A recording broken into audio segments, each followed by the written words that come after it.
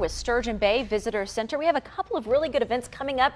You know, in Sturgeon Bay, so many visitors going up there. What's the first one you guys have? So this Saturday, June 25th, is Jefferson Street Jubilee, Cassandra, 11 to 5, right on Jefferson Street, which coincidentally just happens to be the road that everybody's got to take through town with the detour. I was getting ready to say, you're going through that way anyway, Yep. so you might as well stop. Yep, we still have another week till the detour is done, July 1st. Then it'll all be over, and we'll have roundabouts, and it'll all be smooth. But this gets people to stop where they typically wouldn't before. It really does. And so there's a lot of shops. So the whole street is lined with shops and really cool historic houses. You'll note the fancy hat and scarf that I'm wearing today. Monticello, one of the shops on Jefferson Street, is having a garden party with garden hats. In fact, they're even going to have a potentially a hat contest, and maybe it hurts a little bit of words.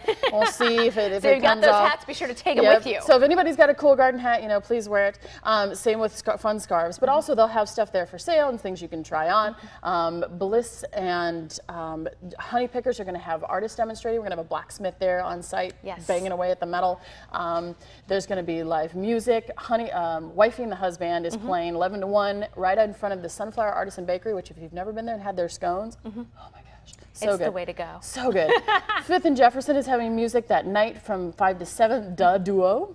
And then, and actually from 2 to 5, we're going to have a band called Dead Horses. So Wifey and the Husband kicks it off at 11. We'll have music all the way up until 7 o'clock. Should be a lot of fun. And there on is Jefferson something Street. for every single person out there. Even for kids. One of the shops is having one of those huge bubble making things. That's what I heard. Which is going to be a lot of fun. Lots of cool gardens. Everything's in bloom right now in Door County. It looks gorgeous. So it's beautiful. We've had lots of rain and lots of sunshine. All right, so the Jubilee this weekend, but then we also have something super big, 4th of July. 4th of July. What do you guys have going on up there? So this year we've actually increased our fireworks show. There's going to be even more fireworks in Sturgeon Bay. And if people have never been, it's something you have to see. It is. Right at Sunset Park in Sturgeon Bay. The barge is out in the middle of the canal.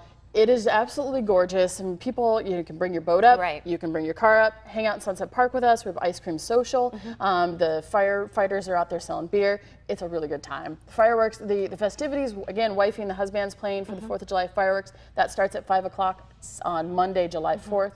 And once the fireworks go off at 9, it'll be a lot of fun out in the water. And that's just it. You can kind of start in the afternoon there, kind of get the broads and get all the food and stuff, and then hang out through the fireworks. Absolutely. Music, fun, great park for the kids to play at. Hang out in the water because it's going to be hot. It's going to be warm. Absolutely. All right. Sounds like such good times. Thank you so much, Paige. For more info about both of these events taking place in Sturgeon Bay, just visit our website and click on the story. Well, for